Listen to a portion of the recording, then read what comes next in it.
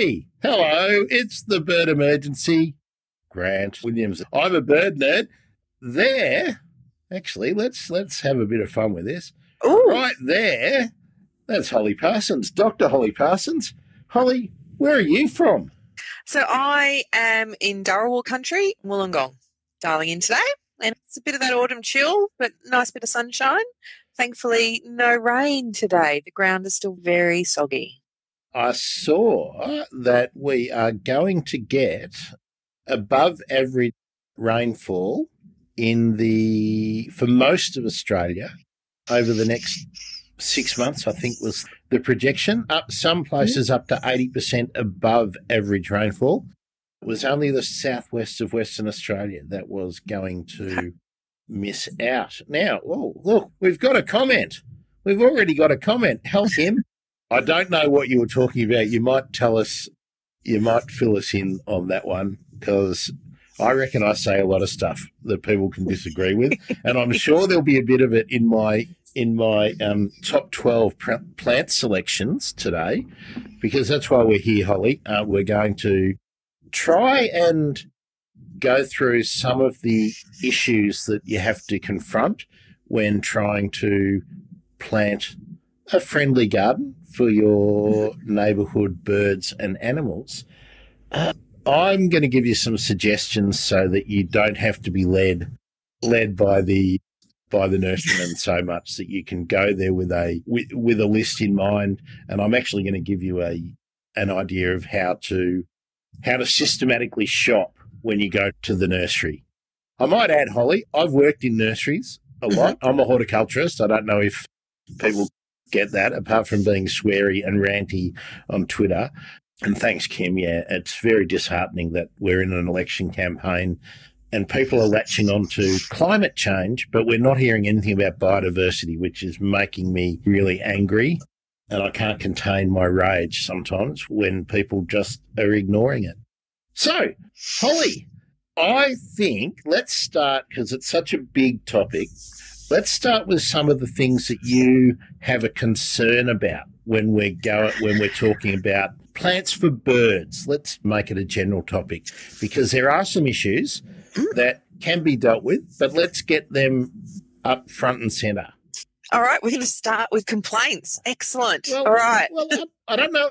I don't know if I'd put them in the complaints basket, but I think they're the things that you really need to consider, because sometimes, look, I know I've been guilty of this when I worked in nurseries that were not my own nursery, and a truck will arrive on Thursday afternoon with a whole lot of stuff that the boss has bought on special. And there'll be a whole lot of stuff in there that it's your job on the weekend to sell. But stacks of it's got weed potential, for instance. Now, I hated selling it, but it's one of the compromises you make. I would never do that anymore, but I recognise that some people have to make compromises.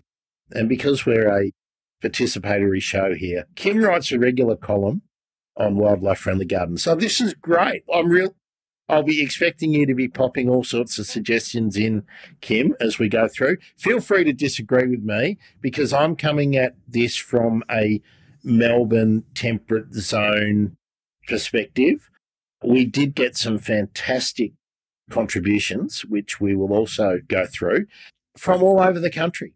But Holly, let's start with complaints while I get those lists up. Okay, sure. I guess, like you alluded to, Grant, there's the potential when you go down to buy some plants, that the plants that you are buying at a big nursery are not necessarily going to be the best options for your particular garden. So it might not be great for the climatic conditions. There could be issues around their potential to be weeds. And there are a whole range of nursery plants which we know can go rogue and end up in bushland. From a bird perspective, I guess one of the biggest challenges I find is that so many of the plants that are labelled as bird friendly, that at the big nurseries, are bird friendly, but they're not necessarily attracting the birds that need help. So we tend to have this sort of oversupply of big, showy, nectar-producing plants like your bottle brushes and your big hypergrevilleas that look absolutely beautiful in the garden, and that's certainly a part of why we want to create a garden, because we want to enjoy it as well, but that attract the big, bossy birds. And so when we're looking at the value of gardens and the urban environment for birds or wildlife as a whole, we want to be creating a balance. And certainly, a lot of these plants tend to tip the balance. A lot of the plants tend to tip the balance in the favour of things like noisy miners, which are incredibly aggressive honey eater species. Along the east coast, they will actively exclude other birds from their big territories, and that's usually smaller birds. Or things like rainbow lorikeets.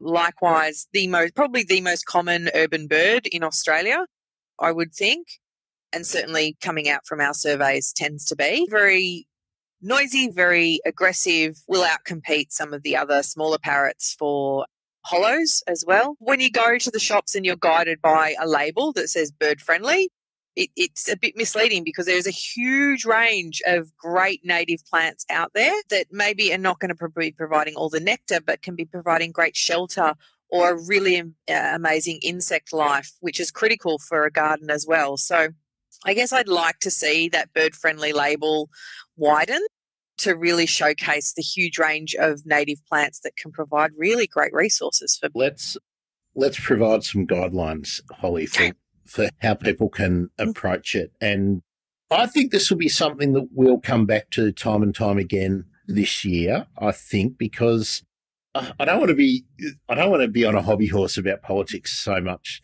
but it's a time to take stock when elections rock around. We're going to be in a 3-year cycle, and we're going to be locked in once it's done. And then the changes that will be made personally, things that we can do. So if we want to redo our garden, we can make the decisions about the 3, 5, 10-year plan, putting in our preferred plants, thinking about colours, thinking about how it ties in with what else is in the neighbourhood, and thinking about linking up to other neighbours that have got big trees or maybe got lots of dense trees, because birds need a variety of plants and habit spaces, I like to call them. So, Holly, how I've broken this down is into sections, and I've picked a couple of plants that I think are good for each section. And I'm going to start with a canopy, with a tree, with a big tree. Now, not everybody can put a big tree in their garden, but if you live on the quarter-acre block, the standard Australian housing block, you've got room for at least one, and you need to think carefully about where you site it. And this is where species selection comes in handy. Some eucalypts are prone to shedding boughs not only in storms, but also if you've had a really hot day and you suddenly get a cool change. The way eucalypts physiology they are designed to detach their branches. So do not plant a big tree over your carport, your house, your gazebo, or your neighbour's carport or your neighbour's house if something is going to reach over. But my first suggestion for a big tree would not be a eucalypt. It would be an acacia. And even though acacias live shorter lives, you will get a bigger tree quicker if you plant most acacias. And my suggestions would be a silver wattle, a black wattle, or the blackwood. So you're looking at, what have we got? Acacia dealbata, Acacia mearnsii, or Acacia melanoxylon, I think, for the blackwood. So for my part of the world, and they would all be suitable in your part of the world, Holly, Sydney as well, right through Victoria, New South Wales, Tasmania, southeast South Australia, they would be my first selection. But there's a downside, and that is for the silver wattle and the black wattle, for mearnsii and dealbata. So dealbata is, I think I've got the right one. they shed a lot of leaves and they can be quite messy, but that's good. That's good if you are not obsessing over sweeping your path or whatever. Actually, let's get that right out of the way. If you're obsessive about tidy paths and stuff like that, piss off. It's not the show for you. You are not going to even be considering that.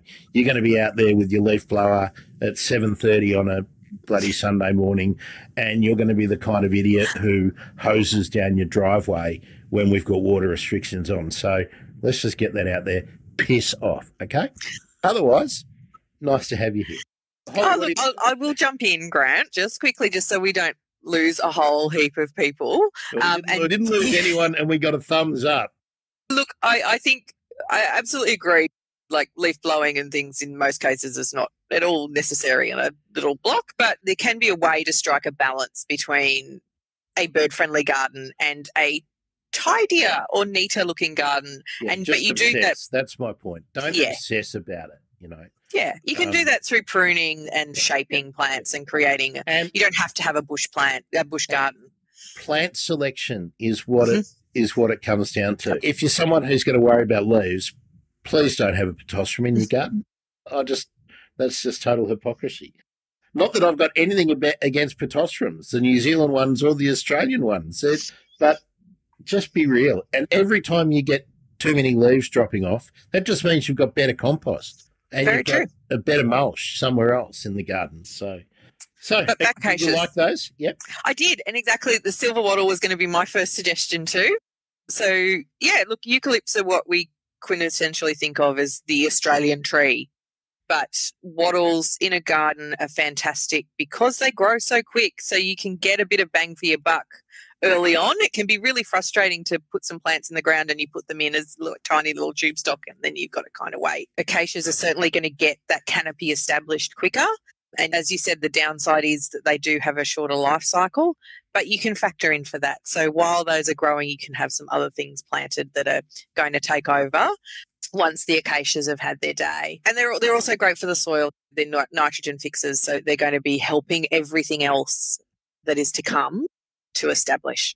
That's right. And apart from the blackwood, both the silver and the black wattle sort of succession plants, so they're the plants that first to come back after a bushfire, or if there's been one of those windstorm events that knocks down trees, they're like a colonizer because of those reasons. They shelter the smaller plants quickly that come up.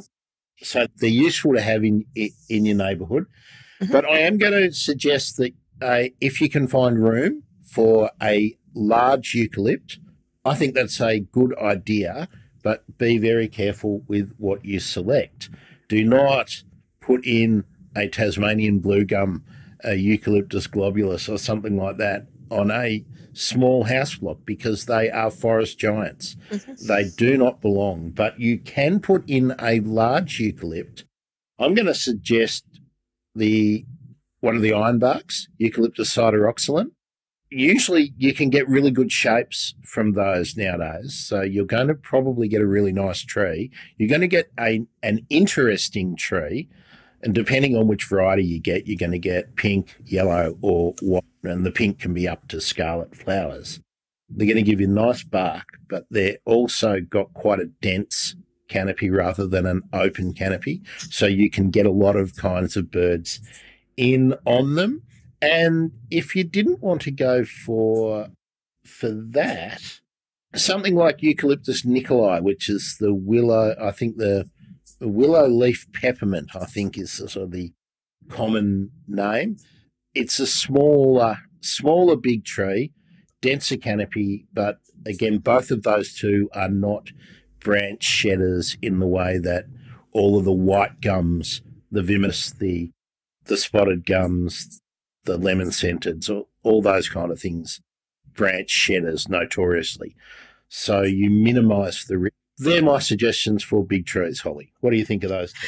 Yeah, absolutely. Eucalypts are that sort of staple that they're providing the great canopy. They're so useful from a perspective of the flowers, which are great for nectar. They are a hive of insect activity. They, of course, are where you get lerps.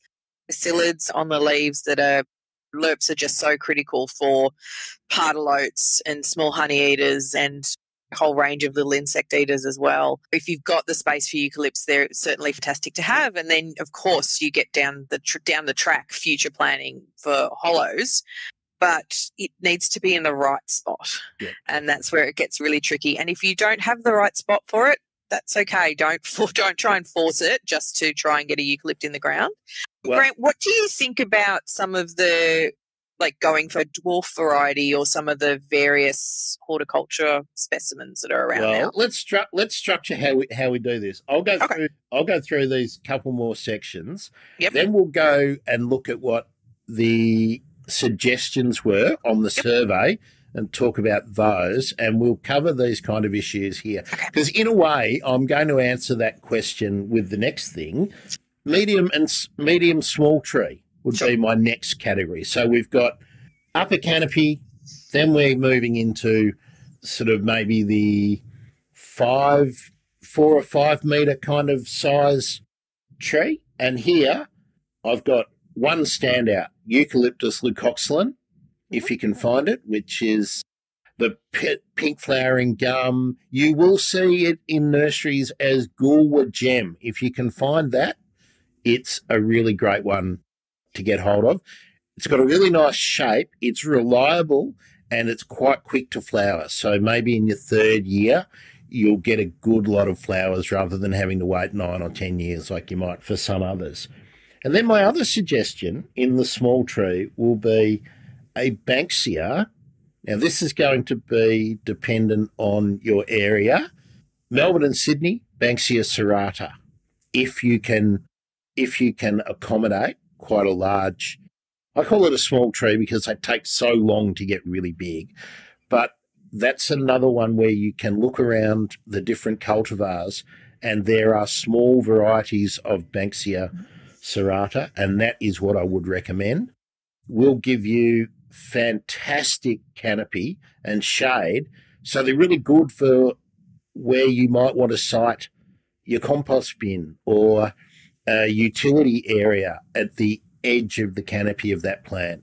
It'll be something you'll be able to work under, like you can, and not get, but it will drop a lot of leaves over the years, but you will get fantastic cones. You'll be able to bring them inside. You can cut flowers and for flower arranging, all that kind of stuff. But I think that's a really good small to medium tree. Do ask if there's a cultivar available, because they're out there, and they are superior to the massive one. My view. Holly, yours. Yeah, look, I think that once you get to that sort of small to medium tree, a whole range of different options open up, I think. And I know I've got coastal Banksias at my place, Banksia integrifolias, which are not good for canopy because they're kind of they don't have the density in the leaves structure. They're a lot more open, but in terms of they have beautiful flowers on them, mine are flowering at the moment. Then they're not going to take up as much room. They tend to grow a little bit more vertical. Yeah. They're going to provide a really great resource.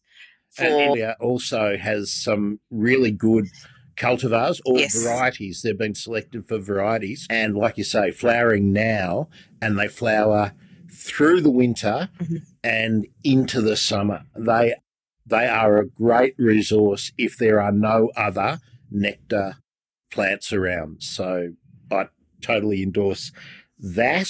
And I guess the payoff with some of those Banksias too that you don't get with something like a bottle brush or a gravis as much is the cone at the end. So you've got that great seed pod that cockatoos are going to come through and use as well. So it just has that extra little resource on the end of the flowering season that is going to be useful. Have I jumped the gun there too? I don't know. Can you see number 4? Yes. I can. Serrata or integrifolia. So excellent. It's very difficult to separate them. Also, all these choices, please, these are not prescriptive. Wet soil, you're going to want a different one, than if you've got really dry soil. But these are just places to start. I might add, I am happy to help anybody with some plant selection issues. But if you want me to do that, you're going to have to give me some information so that I can give you good information back. Large shrub, Holly. Yes. What have you got? Large. I've gone for a grevillea here because it's my absolute favourite for many reasons. Grevillea, do you know grevillea? It's a New South Wales native. It's a coastal New South Wales native. It has bluey green flowers that are really insignificant, but they're held back in the shrub. But it's really dense. It loves shade, will perform in a fair amount of sun. Don't plant it out in the middle of a lawn where it's going to get baked, but near a fence, in that difficult spot in the garden because it's shady, it will perform. But the thing I love about it is it's got nice long leaf, quite decorative, but it's really dense. The Gonus flexor that is sold everywhere, that is the West Australian peppermint, but the dwarf variety that's really dense, like Stratification is like that. It flowers into the winter, right through the winter, so it's a great resource, but it's dense. It's a shelter plant. It's a shelter belt plant, and it's a difficult spot plant. Doesn't mind getting inundated with a lot of rain as long as it will dry out.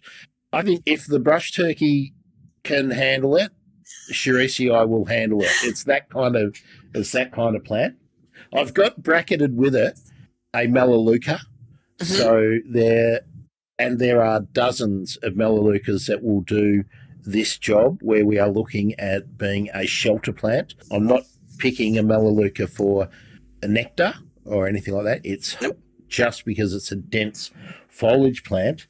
And the other one I've selected is Hakea suaviolens, which is the sweet Hakea, I think is its common name, but it's prickly. If you don't prune it, it can become a medium, small tree, but if you regularly prune it, it will be a beautiful, dense, large shrub, and it's a refuge plant. That's how I use it. It has the other advantages that it can survive being burnt in a fire. So, do you know that one, Holly? Yeah, my suggestion was going to be Hakea sericea that would be they're interchangeable pretty much. Suaviolens perhaps handles the wet feet a bit better. Sericea is native to Melbourne, Gippsland, right through the coastal portion of it's probably the southern half of New South Wales, I think. I'd have to look it up. I don't know how far north it goes, but yeah, fantastic habitat plant for wrens, thornbills, small honey eaters. Great nesting site. It's that prickly nature is just perfect for small birds. Yep. So we're agreed on that one. Small shrub is the next category, and I hope that you are understanding how I'm going. It's that layers that we've talked about before, and that birds and animals all have a vertical zone that they live in and that they feed in. Where they breed might be different to where they feed, so we need to think about those levels. Gee, someone's just messaged me too. How's that, Holly? So, small shrubs, I've put in another Acacia paradoxa, which is a prickly one, and I've said leptospermum, and I've left that open because there are literally hundreds of varieties. But again, habitat plant, unbelievably good for attracting insects, which is the main reason that I've gone for it other than some of the others. Prickly leaf leptospermum, but if you're one of those people that is really sensitive to the leaf prickles, a lot of people react badly to it. You can pick one of the cultivars, which is from the Petersonii, the lemon-scented group, and there are small ones which have a rounded leaf, still smell nice and still have the same sort of flower, but won't bring you out in a rash. What's your small shrub selection?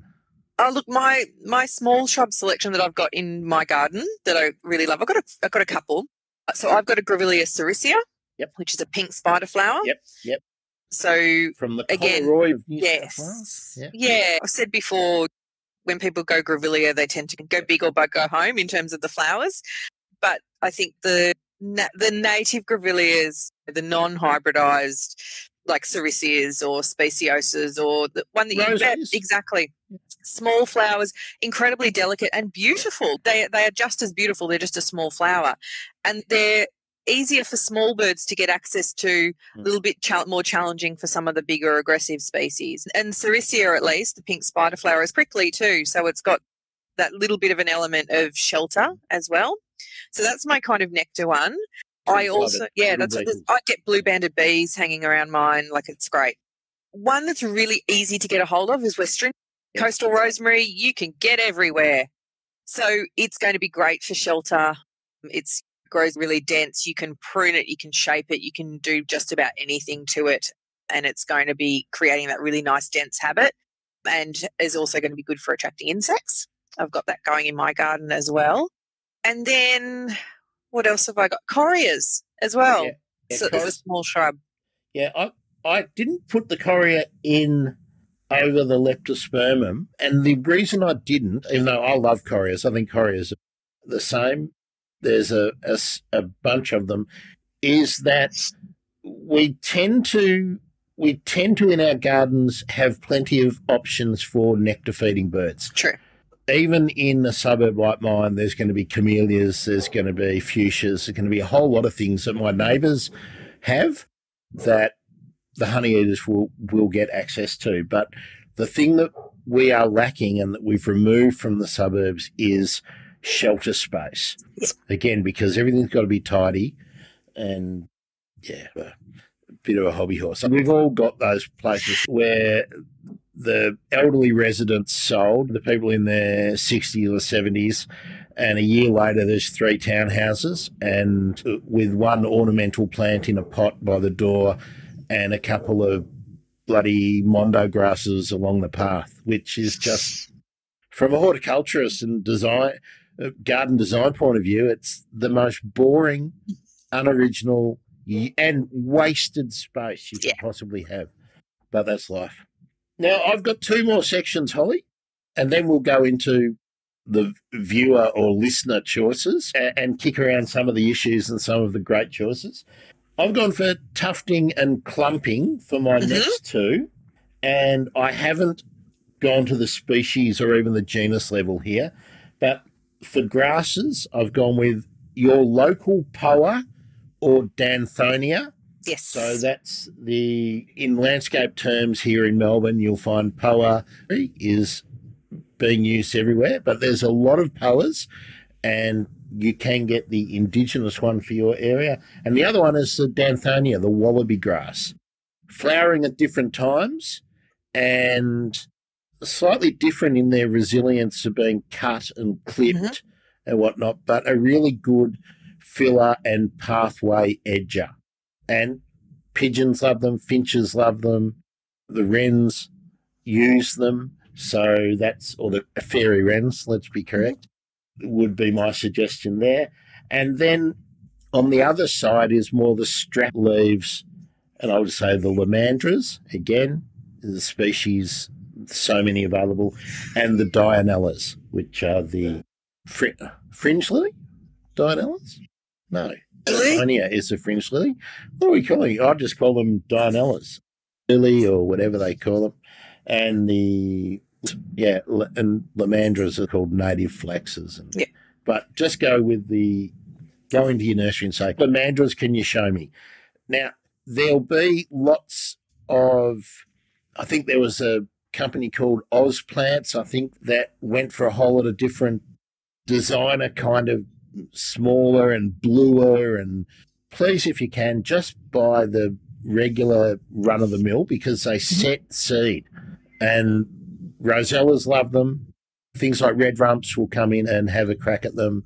And when they've left a lot of mess, that's when the other birds will come in and pick off what they haven't gone with. So what are your tufting ones? You notice I've left out kangaroo paws? A kangaroo grass? I didn't put kangaroo paws in my tufting or clumping ones. But Kangaroo we can paws are talk the about bane of my existence. I can't grow them. I love them. I probably am. No, I don't think I've got good, great drainage where I put them. I think I put them in the wrong spot. Yeah, which means you need kangaroo paws. The reason I don't recommend them is for that reason, is that there are promo labels on them telling you how fantastic they are, and people will buy them because I've got the red and green one. And no, buy the junk.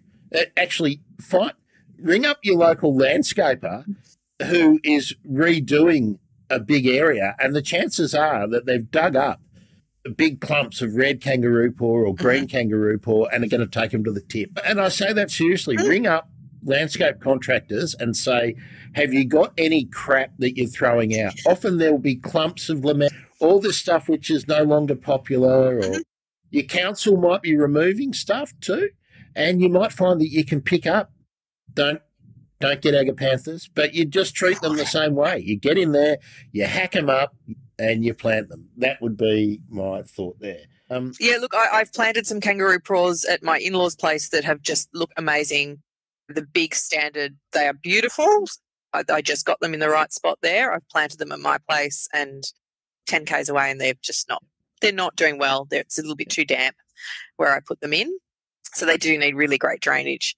If you can get them to flower, they're just such a lovely statement piece, I think, in the garden, but it's a challenge.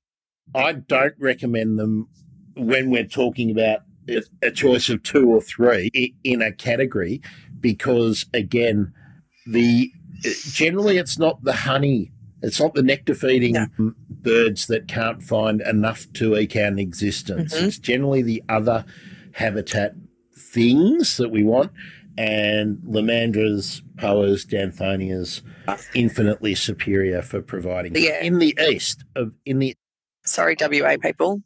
We would need to do a whole different show. That's a whole another... Which we probably will, Holly, when we come to think about that.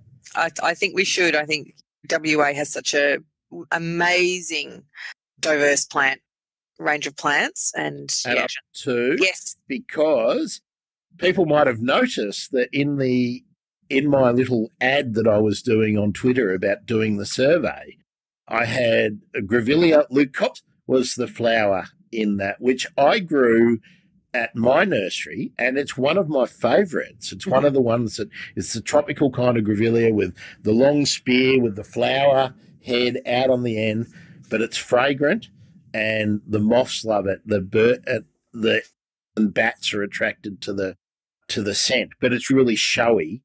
But it's one of those tropical and desert Grevilleas that have those beautiful big flowers that we're saying steer away from. Even the Robin Gordons, the Grevillea superbs, the Misty Pinks, all that kind of stuff.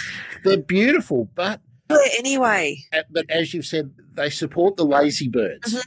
That's the way I see it. I like to see the hard working birds, and I'm always been Indigenous if you can, but there are lots of places in Australia where the Indigenous nursery either doesn't exist or, what is more frequent, doesn't have stock for the homeowner because they're growing for Greening Australia or the Re-Veg group or a Landcare group or something like that. So they're generally volunteers or running on the smell of an oily rag, and they don't have a showroom, so to speak. So you can't just rock down there and go, I'd like 75 poas, please. And they go, sorry, we haven't got any stock.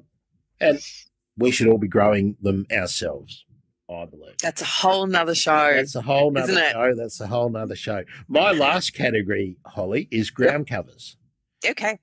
And I've got one where I've got a definite recommendation. This is my number one recommendation for most situations, and it's Myoporum parvifolium. Nice. And it comes in a couple of leaf forms, but really reliable, very dense forming mat, great for slopes, but it's so good here that in Melbourne here, my local council uses it around the shopping precinct where they have the mall bit, and it's in the garden beds. They've been trying Eremophilas as well. Oh, nice. Myoporums, the ones that handle the foot traffic, people backing up over them.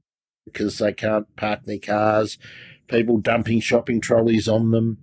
So a really good, useful ground cover will moderate soil temperatures because they are very dense. Again, they will bring in insects, but they have a fruit. So they've got some use. Pigeons and ground foraging parrots will also go for them if they're in the right spot. And my last one in this section is 3. I've got, you make a choice. Okay. Canedia, and you can virtually use, you probably get half a dozen Canedias in your area you can choose from. But please ask the question, is it known for weed potential in your area? Because some of them are terrible in some parts of the country. So please ask. But Canedias, they'll give you reward very quickly, and they'll go up, they'll go across, and they're great ground covers. You can mow them once they get established, which is where they're great for an area around a path or anything. Will handle heavy soils, some of the species, as well as really free-draining soils. Then I've said pick a ground cover grevillea if you have that kind of spot.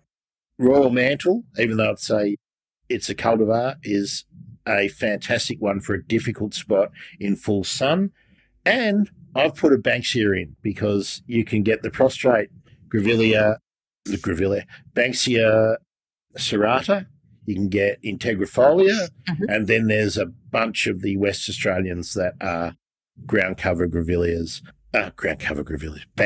ground cover Banksias, and they would be my third choice in that category. What would you pick? So I've done Canidia prostrata at my place, and they went a little too well.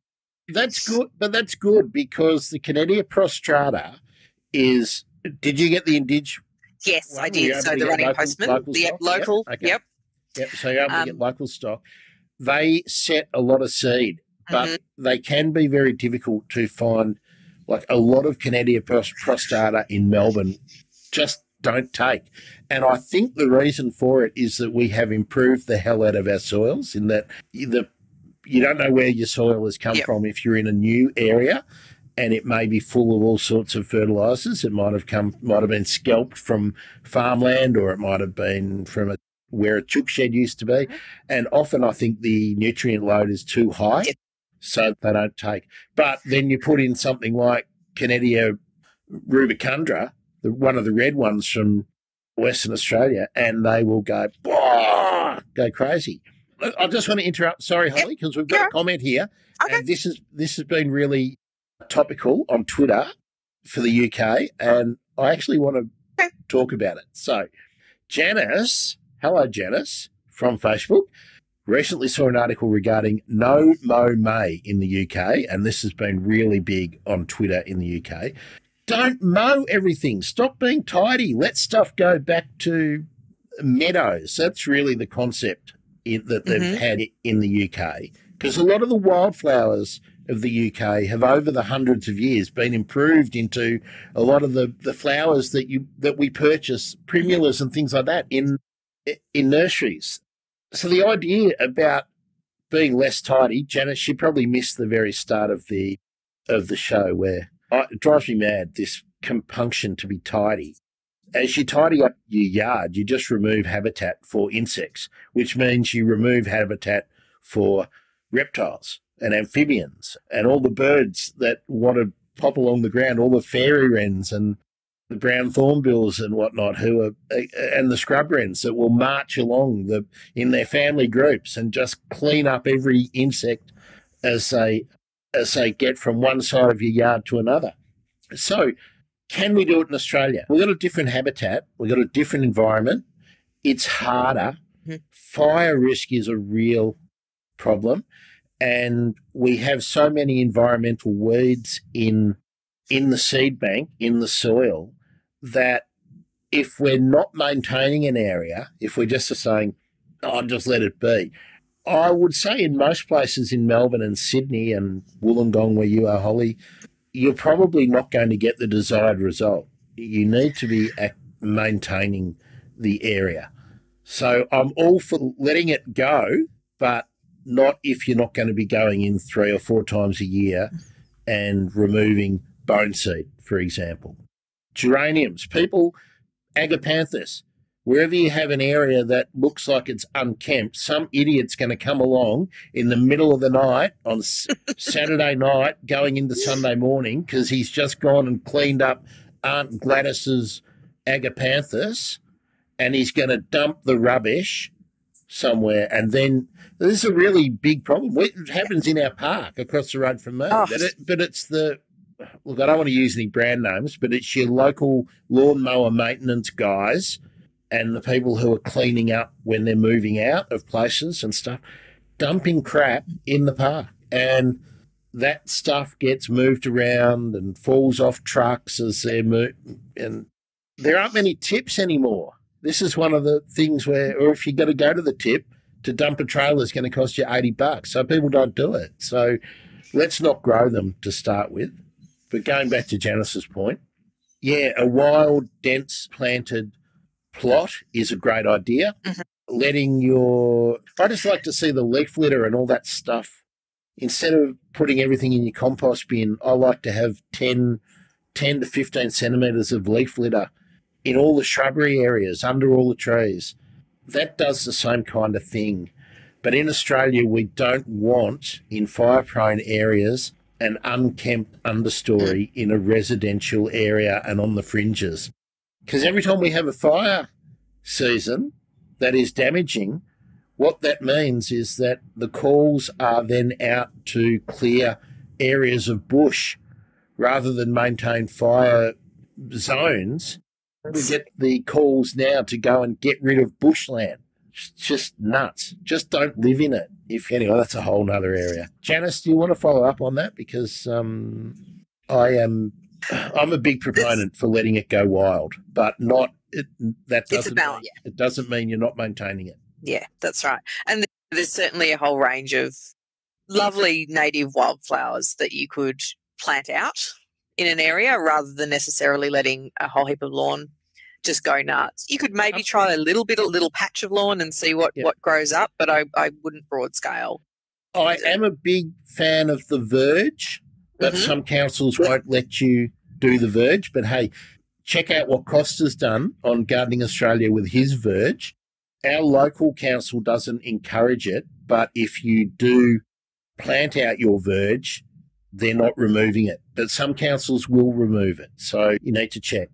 I'll give a shout out. My council is actually encouraging you to plant out your verge now. They have a great scheme going at the moment, which is really great.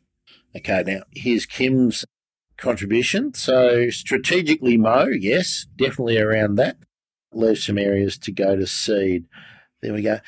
Kim, I once designed a water system, a firefighting system for someone who lived in Mount Macedon, and it was to protect a historic garden and whatnot. And it was a irrigation system as well as a fire prevention system, 2 pumps for redundancy, a big tank, controllers, and I think it ran to something like $15,000 when we worked it out. But it had a ring main, so you could maintain it at a high pressure that the CFA could utilise if need be, a portable pump and a fixed pump, 2 tanks, a whole lot of stuff.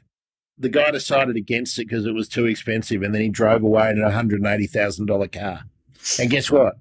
He lost his house in a fire. So I don't want to say that to say stupid or he deserved it or anything like that. I'm just sort of saying there are ways to protect your properties if you need to that are a lot better investment than a new car. That's my view. I would be. Let's have comments on that. What do you reckon, Holly? I could cop some crap about that one. So, have you ever lived in the bush, Holly? No, I haven't. Because there's very different things you have to consider to do. I have, and I grew up in the country, and so that I was in junior fire brigade and all that stuff. I am sometimes puzzled by the choices people make when fire is it's a real live threat. But then here we go, Kim. Yeah, this is, Kim said, metal high sprinklers with buried pipes. Yes, absolutely. That was what we were using around the house. Rainbird P70 somethings, I think, were the sprinkler, and the Nan sprinklers. I remember those brands.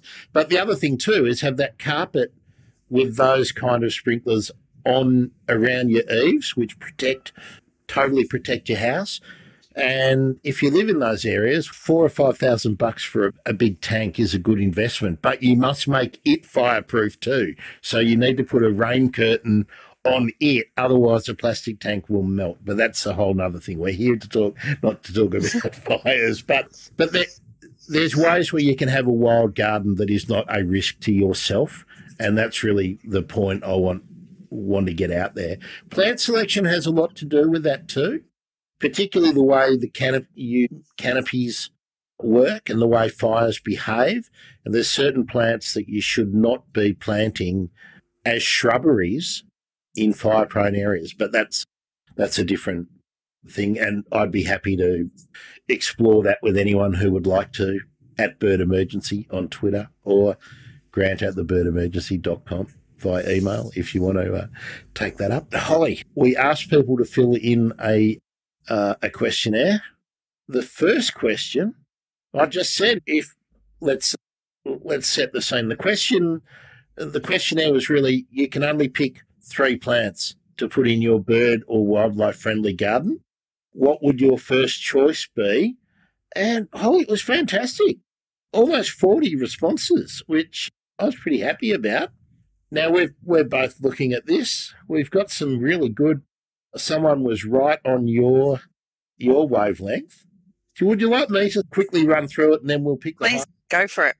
Okay. I don't know who the person was who went in and answered number 1 to everything, but that's what they did. But then we've got Banksias, small flowering eucalypt. We've already talked about that. Yep. Coria hindmarsh, green coria, which is a beauty. Callistemon, Acacia paradoxa. Now that's a prickly one, which we've talked about. Westringia for the small birds, eucalypts for the big birds. Banksia, Acacia, Grevillea teratifolia, or Grevillea honey gem. Now, again, they're big. Teratifolia is an arid, yellow-flowered Grevillea, which is a ripper. Honey gem has a flower that looks just like it, but it's one of those tropical hybrids. Then we've got callistemons, and we've got natives, e.g. bottlebrush. A prickly bush, that's the way I like to think, Hakea, Grevillea, or wattle. Now, number 14, before we got to lily-pillies. Holly, do you have a view on lily-pillies, which are Acmina or Syzygium or Eugenias in Australia? They play a role. I don't have a huge problem with them, provided they're in the right spot. They've got a lovely fruit, so that's good for the little silver eyes or fig birds or some of the pigeons, some of the the fruit pigeons and the fruit-eating pigeons as well. And much more reliable and a much better choice when you get to Sydney and further north than they are in. They can be a heartbreak plant for people in Melbourne, but Acmina smithii, which was the original lily-pilly and had a lot of popularity in the 60s and 70s, can be very messy, but also can get very oversized. So that's why I don't recommend it, because often people think they're getting a small sort of shrub. They get sold as a great plant for a hedge. Rock out your neighbours, and the next thing you know, you've got a 10 metre high tree that drops a lot of fleshy fruits and they stain. So that is one of the reasons I don't recommend it. But if you're up further north, go for one of the syzygiums in the smaller, and there's a lot of them available now, really reliable, smaller, and you can get the white fruiting ones too now, which are, they don't stain. So that's good. I've got a couple at my place, some of the little dwarf ones growing at the moment. Which, can you remember which ones you got? I can't remember off the top of my head. I literally got them at a discount one day and went, oh, excellent, I'm going to grab them while they're marked down. But one of the smaller formed ones, but really reliable, growing really well, haven't had any major issues with them at all. we thought really carefully about where they were going to go. Fabulous in a, like, at your door in a big pot. Yep. They're magnificent specimen plants. So let me give them a big tick for that. I keep going down the list. Grevillea, silverbanks, Albany, I don't know which one's correct. The woolly bush, which is really popular now. I would suggest if you have those, prune them regularly and take some cuttings and give them to all your neighbours so that they grow so easily from cutting. Just stick them in you'd have to get a sharp sand to grow them without rotting. But, gee, they'll grow in anything and, yeah, they're really good. Again, a good specimen bush, if you can get the upright variety, great for along a fence or along a driveway too. You can use them as a Christmas tree alternative, I think. Yeah, they've got that sort of look. Yep, and really conducive to pruning. They shoot really quick. They respond to hard pruning. They're also good anywhere you want to block off and quickly something that's three or 4 metres tall. They can really quickly block off up to your neighbour's eaves and stuff like that. But I think they're quite short-lived in Melbourne anyway. Bottlebrush, eucalypt, flowering natives, salvias. Now, that's a really good suggestion. Salvias. 2 people said salvias. Now, they're not native.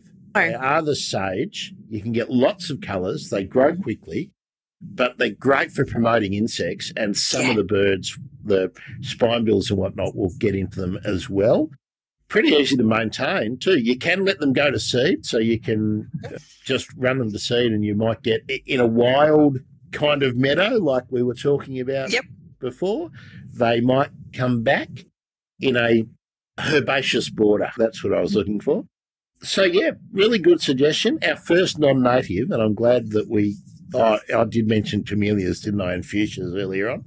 Coria glabra, that's a rip. Just going through. Someone's mentioned the kangaroo apple. Now, that's a good one. Now, kangaroo apples are solanums, which are in the same family as tomatoes and the deadly nightshade, all those kind of things. But the kangaroo apple is a native that is one of the first colonisers after bushfire or clearing. So, yeah, look good. Really nice purple flowers. What else? We've got eucalyptus, corymbias, red grevilleas, bottlebrush, callistemon, grevillea, and then the last one I love, shrubs. Now, neither of us has recommended a bottlebrush. I think bottlebrushes have their place, but when I have to pick, like I did in my exercise, 1 or 2 in each category, no, I didn't get one. But in a larger area, like if you've got a half-acre block or something, I reckon you're going to need callistemons, but I would be only doing them as part of a mixed planting, would be my thought. Holly? Yeah, look, I agree. I didn't put them on my list at all because I think they're everywhere anyway. On any typical suburban block, at least around my place, there is plenty of them around. Street trees too, that's right. Yeah. I that's why, like, a lot of my suggestions, I think, like yours, Grant, really focused on insect attracting or shelter providing plants rather than ones that are going to provide nectar. And of the ones that we've suggested that provide nectar, I think they give another bonus as well. They're either being good for shelter or likewise. So, yeah, look, I don't have a particularly outstanding bottle brush. There's plenty of options out there. I would just, like you said, Grant, not make, if you're short on space, if you've got a typical smaller yard, which most of us have now, I wouldn't use the space to put in a bottle brush. I'd be adding some of those other key resources before I put in one. But if you have the space and you've got a whole range of insect attracting plants and some really seed attracting plants and you've got some other things in there, then maybe a bottle brush added to the garden is going to be okay too. I just wouldn't make them the first port of call. No, I'm the same. And there's myoporums and eriostemons and there's just so many others and things too. Yeah. That could be used. Now, I'm going to quickly go through some of the interesting ones, because once we went to number 2 and number 3, we're seeing the same things popping up. But there's something here that I'm hoping it's changed its name, because I don't actually know it. So I'm going to look it up in a second. But the golden panda was an interesting suggestion here. So how about you give us your thoughts on the golden panda, and another one which cropped up, which I really thought long and hard about, which was the clematis, the native clematis, or clematis, depending on which school you went to. What do you think about the golden panda? Look, I mean, they're a much more northern species, so they're Queensland, subtropical and warm temperate type tree. They can grow really large, so they can, I think in a garden they're probably not going to grow quite as large as they would in a natural setting, but you're looking at an up to 10 metre tall tree with this huge flurry of yellow flowers. I think they're probably like some of the arborbush and things, they've got a good place in that sort of subtropical type setting for some of those larger honey eaters, and frybirds and probably fig birds would come in and visit them as well, I would think. But yeah, what do you think? Yep. We don't see many of them down here, but really, again, really reliable the further north you go. Terrific in Brisbane. But I do sometimes wonder about weed potential with it too.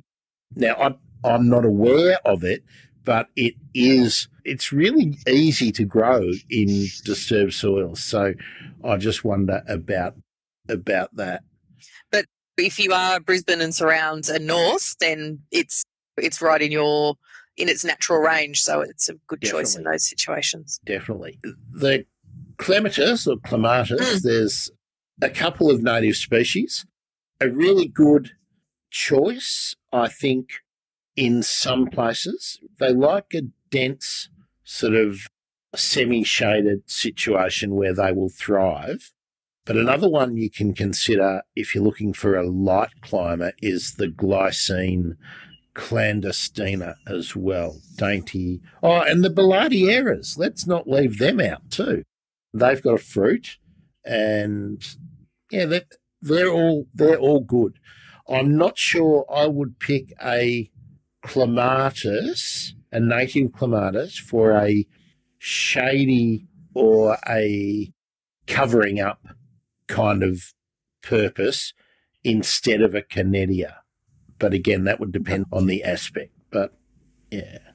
Now, Holly, I just want to bring up the other one, which I thought was a really interesting choice for Melbourne particularly, which is the tree violet or the Melicitus dentata. Yeah, nice suggestion.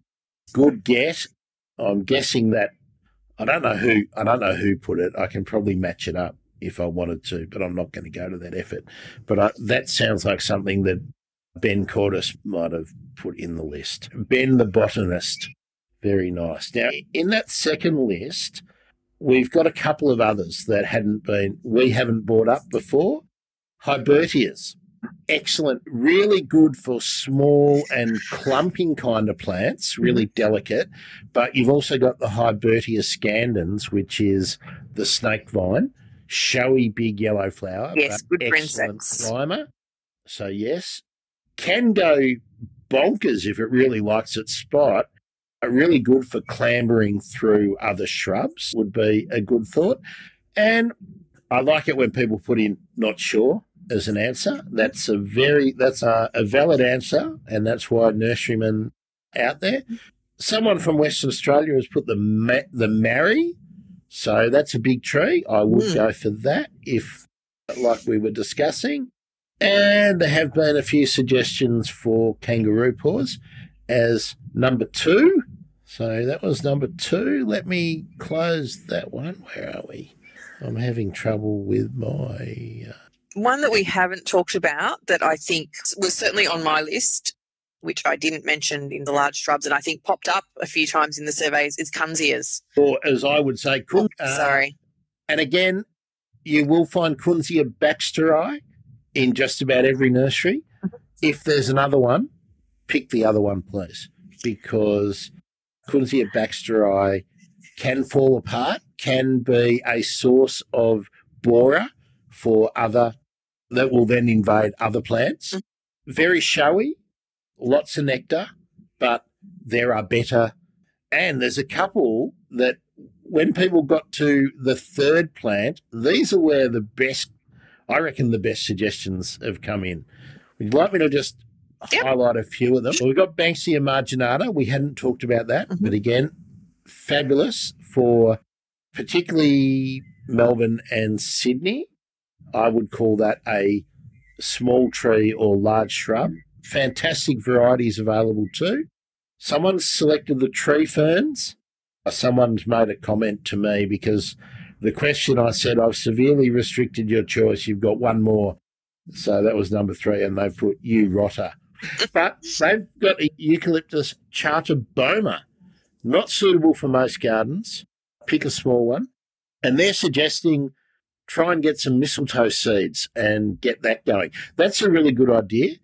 Euodia is in here.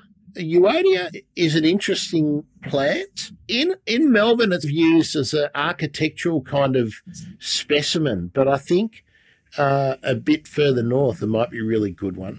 But here's a great habitat plant that I'm not about. The sweet Bursaria. Bursaria, great for seed eaters, great for insects when they're flowering, has a lovely perfume, can be rangy and untidy. So if you have a bigger block, it's a really good one. If you're prepared to prune it regularly, anyone can use it. It's a great habitat plant. So I go absolutely with that. Tufting plant, yellow buttons or the Craspedias. Beautiful looking. Again, butterflies love them. Beetles also love them. They're one of my favourites in my garden, I have to say. Not necessarily directly bird attracting, but great for insects, and they just look delightful, and their little flowers are there all the time. They're beautiful. Yeah. And if you don't particularly want the big billy button flowers that you see in all the books, buy some seed and spread it so you get the smaller ones sell and come up. They're less spectacular but equally as attractive for the insects particularly. But it won't break the bank because a lot of times you get one plant and it's quite expensive for what it does, and if they get a bit wet they can fail. So I would look up something like Nindathana or some of the other seed merchants and buy the seed and spread it around, especially if, Kim, like you were saying earlier on, that idea of a meadow or a wild area, get some native flower seeds. I might make a list for that actually, Holly, because I need to think a bit more about which ones, but I think that's a really good idea to pursue. So Banksias, Grevilleas, Melaleucas, tea trees, which are the Leptospermums, lily pillies, flowering gums. But someone said a strawberry. I like that idea. Kunzia ambigua. Oh, okay. I was going to say that's not a sort of a Melbourne-y kind of common name. No. So, yeah, okay. So I've got that in my garden. That's one of my favourite. Is that the white one, the white flowered Yes. one? Yeah. Which species is that one? That's Kunzia ambigua. Ambigua, yeah. Yeah, so otherwise known as the tick bush, which I think will probably put a lot of people off. But, yeah, really great for shelter, really good for windbreaks, a good sort of stabilising soil too. Yeah. Again, a succession plant, really good one. Yeah, and nice and dense, attracts lots of insects. It's one of my favourites. Lavender is in here as a suggestion. Now, as a sort of landscape garden plant, if you're wanting to attract insects and bees, it's a beautiful choice. Not a lot of utility for many birds, but for bringing in insects, good choice. Now, here's one we didn't talk about in the ground covers, and I'm not about it.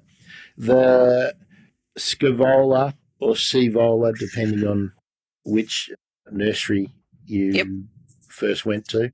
Terrific. The fan flowers they are, if you're talking in common names.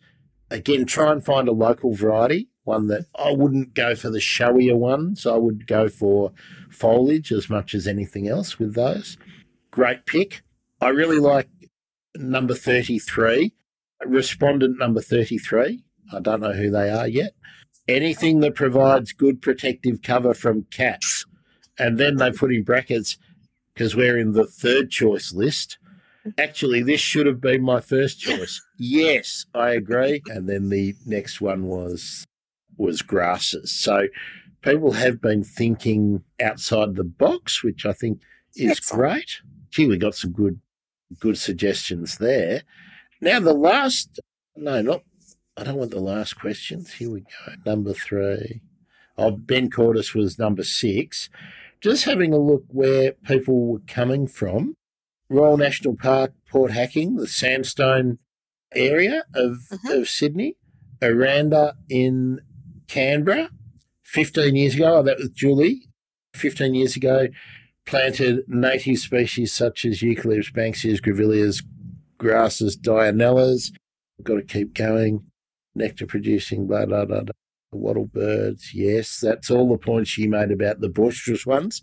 But she said they now have well-established larger plants offering food and shelter to spinebills and other birds like thornbills, pardalotes and silver eyes. Beautiful. So that's what you have to think about. That's why I approach it as you've got your canopy, you've got your medium, your small. They're going to mature at different times, but as your garden matures, different birds will use it, and some of the residents will use it in different ways. Just looking, we've got some good suggestions, really good suggestions. I think we might have to do another. We will have to do another episode.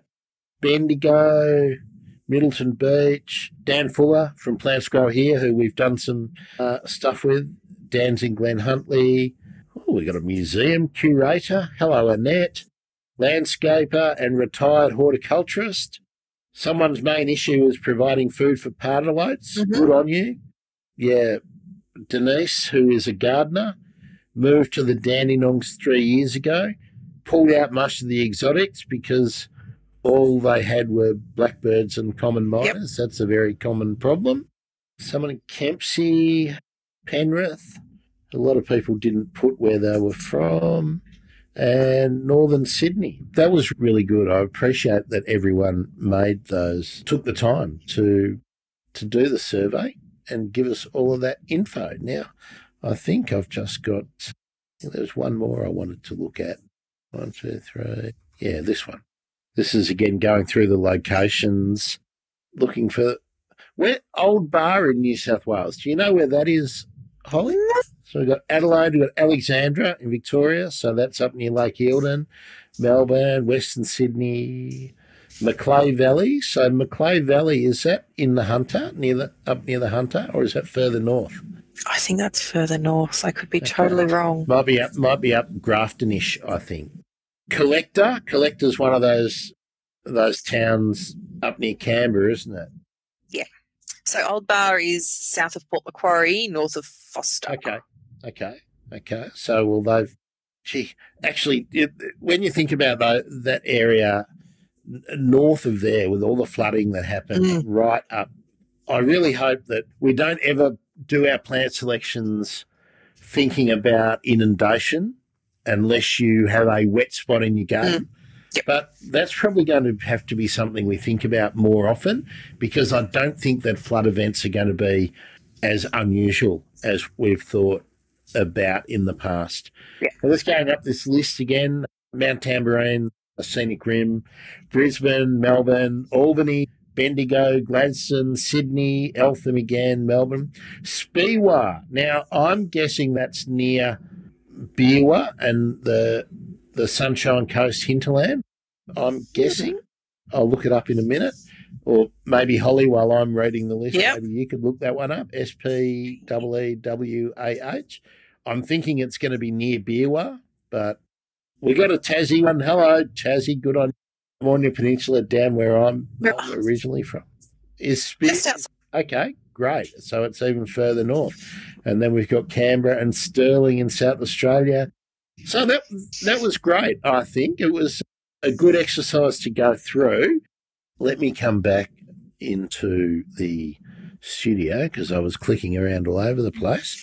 Oh, there we go. Kim's just told us mid-coast near Taree. Thank you. Now, Holly's just Oh, fantastic, fantastic. Let's do that in a second. Now, all the people with the eyes on us, hello Facebook, hello Twitch. It's not. I like it when we've got someone from Twitch, especially when they're not putting naughty comments in. I tend to find the Twitch people put in naughty comments that I can't read out. Do you have a question, anybody that you would like to put to us, or a comment? And actually, for those of you who are with us, would you like us to do something like this again and maybe have a slightly different attack on it? Or maybe I don't know, I'd be happy to actually go through, recommend a planting list for someone if they were prepared to give us lots of information. They could volunteer for that, That would be fun. Save you a couple of $1,000 with your local landscape designer. Yeah, I'd really like to get some maybe people from around the country to join us. Holly, did anyone from BirdLife actually give you their favourites? Because that was where we started with this little project. We were going to try and get some of the BirdLife folk who work with different interests, different particular interests, to put some favourites in. Or do we need to give them a longer lead time? We need to give them a longer lead time for sure. And I will put the screws on them and get them to give me their favourite plants, because, we've got staff all around the country. Even if they're working on all sorts of birds in the bush or shorebirds or whatever, they've all got some backyard favourites. Maybe we can, and I'll chase down maybe some previous guests on the show to talk about which plants that they would recommend for their particular fave birds, like for the woodland birds, or if you're in Tassie. Now, we know that the 40-spotted pardalote needs the manna gums. So what are some good plants that will mix in the garden if you wanted to plant some manna gums? Because you want to have a nice-looking garden and a functional garden and all those kind of things, but maybe you want to help out as well. Swifties and so if you're interested in that, let us know, people, because it's a bit of fun doing something a bit different. It's a bit like homework for us, and that can sometimes be good. It's nice to complete an assignment sometimes, isn't it, Holly? Depends what mark you get at the end, Grant. Oh, look, even if you fail, you don't really fail, because it's just an opportunity to succeed next time. That's right. Now, so I'm putting the call out again, Kim, and all the others with your eyes on us. Is there anything else you want us to tackle before we shoot off? Oh, let me remind you too that in an hour's time, I'll be talking to Brom and Isaac about handling owls and generally some other raptors I think we might talk about in the field. Glove. Yes, there's a 10-step process. So, but we got the question on Twitter. Dr. Nick on Twitter asked, how do you handle the owls after I put the Bronwyn's Powerful Owl episode out? So I thought, hey, why not extend it more than 240 characters on Twitter, which is what we've done. Thanks, Kim. I'll put that one up. There we go. So you can see it too, Holly. Thanks. It has been a good discussion. Holly, is there anything coming up in BirdLifeVille that you want to talk about? Look, there always is. Off the top of my head, I can't think of much. Birdsinbackyards.net. It's where I update anything in the Urban Birds team that's coming up. We're going to be doing the Gang Cockatoo project round 2. So if you are anywhere within the Gang's natural distribution and you want to learn about them, go to birdsinbackyards.net and there's a link there. You can register to do a little e-learning course and take some action for Gang Cockatoos. We're just finishing up the first round now and it's been amazing. We'll maybe talk about that another day, Grant. I should have made a note. Did you see that someone had mentioned me in Twitter, directed something to me and a few others? They'd seen some gangs and they were actually in a part of Melbourne that I wouldn't have thought gangs. Oh. So there's always two ways to look at that. Isn't that fantastic? Gangs there. The other thing is, oh, my God, there's nowhere for them to bloody live. So they've turned up where they would never normally be. Yes. So there's always two ways to look at those kind of situations. But if you've never seen a gang, You will hear them probably before you see them, Mm-hmm. and you cannot mistake their call for anything else. Holly, how would you describe it? Creaking door. I think of it as opening a red wine bottle that, 20 or 30 years ago, as you're pulling the cork out. Ooh. Maybe I need to crack open a 20-year-old bottle of something and test it. Creaky door, definitely, or the pulling a cork out of an old wine bottle is although who does that anymore? When was the last time you bought a wine? Actually, I can't even think of the last time I bought a bottle of wine, but do they still have corks, any of them anymore? Some of them do. Yeah, Maybe I know a little bit too much about this topic. Yeah, and I've got some old ones stored. Maybe that'll be the next time I open one, I'll be listening for a game. Definitely. Holly, I know we generally do this, we try to do it every 2 weeks, but I'm wondering if you might like to get together, where are we, looking at my calendar, next week for a particular reason. The weekend following, the 14th, is World Migratory Bird Day. And I thought perhaps we could give it a bit of a BirdLife Australia flavour and talk about the migratory birds that BirdLife have interest groups or study groups for, and perhaps we could see if we could get a contribution or two from some of the BirdLife gang talking about migratory birds. So I will see what I can rustle up. Yeah, so I just thought that, because otherwise we'd be doing it a couple of days after World Migratory Bird Day, and I think, what would be the bloody point?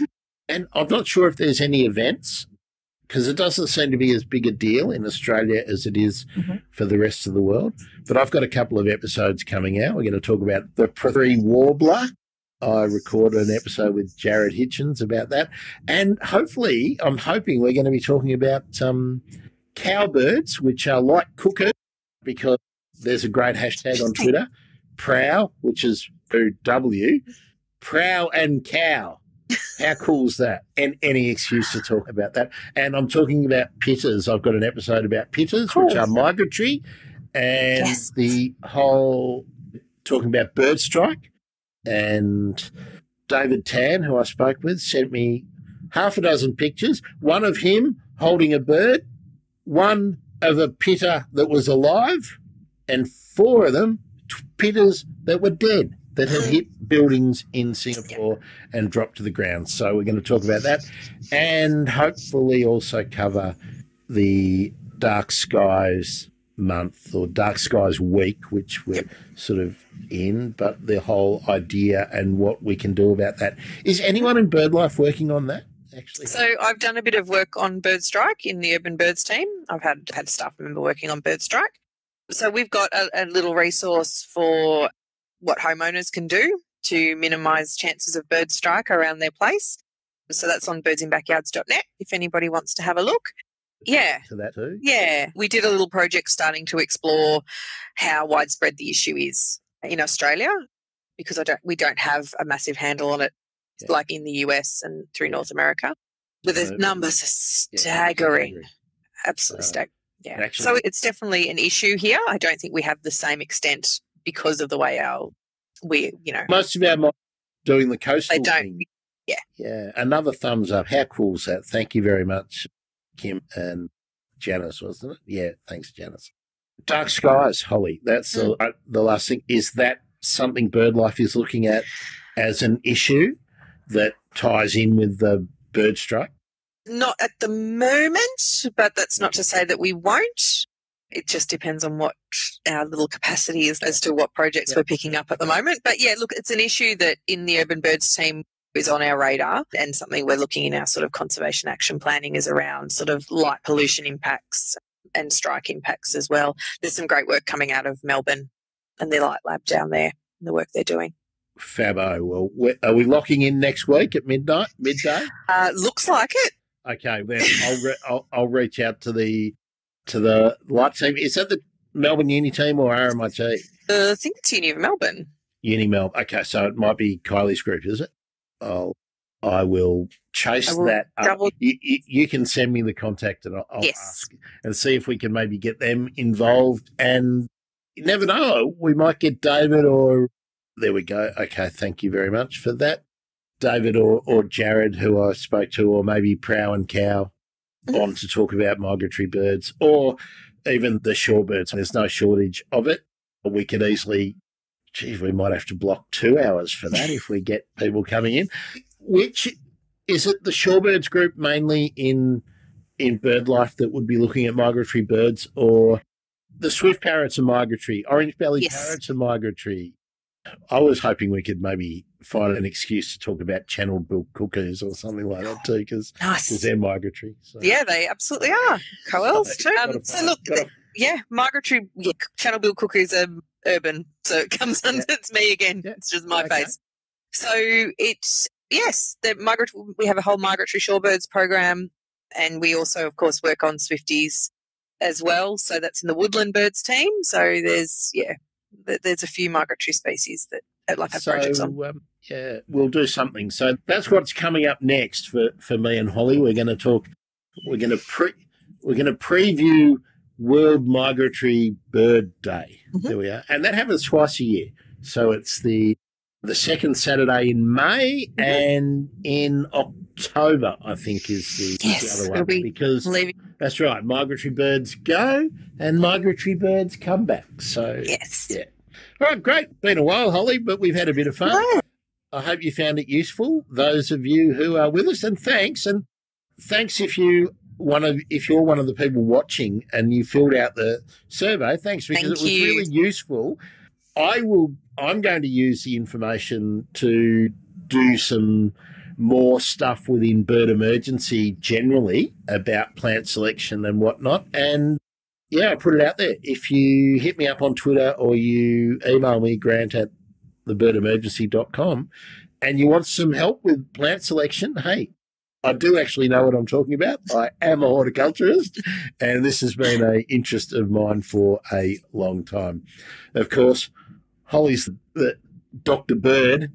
So, yeah, between the two of us, we can solve a lot of issues or make some suggestions. Thanks, Holly. Been great. And in 45 minutes' time, we're going to be talking owls and catching them and handling them and health checking them and how to release them. And so that's going to be great. Awesome. See you soon. Thanks, Holly. Thanks, Grant. Bye.